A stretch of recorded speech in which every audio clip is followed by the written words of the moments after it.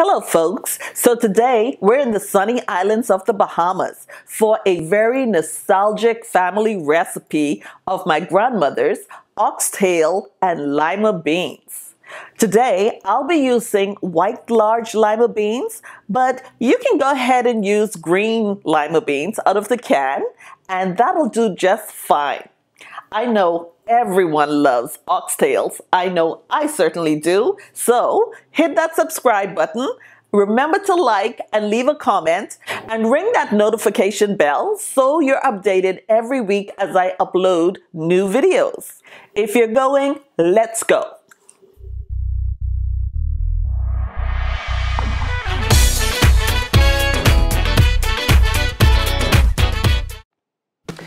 So here we have 5 pounds of our rinsed oxtails. I'm adding a half a cup of red wine vinegar and season with RAQUEL seasoning salt.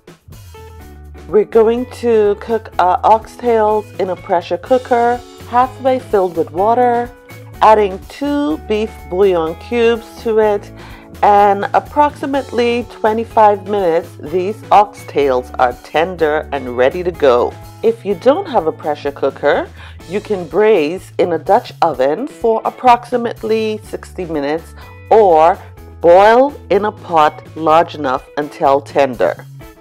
Drain and reserve the flavorful broth and set the oxtails aside. Set aside 2 tablespoons of browning sauce.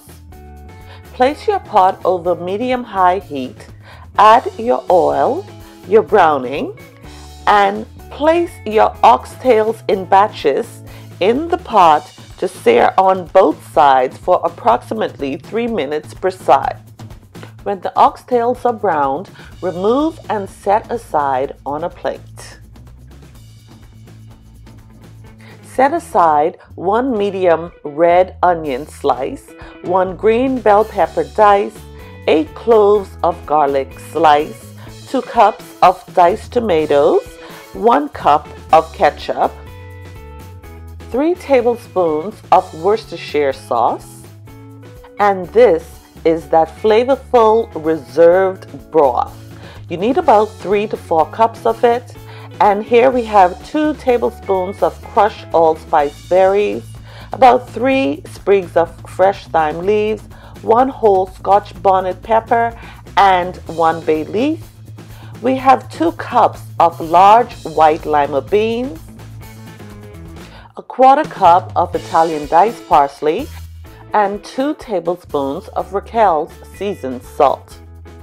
Place your pot over medium heat.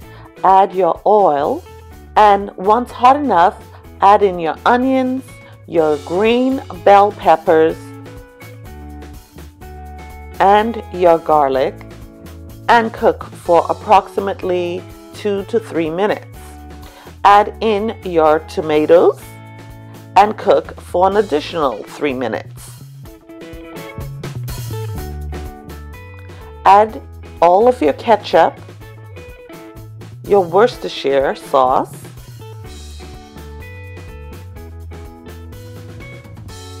add in your allspice berries, your bay leaf, add your broth, and stir to achieve a sauce that coats the back of your spoon.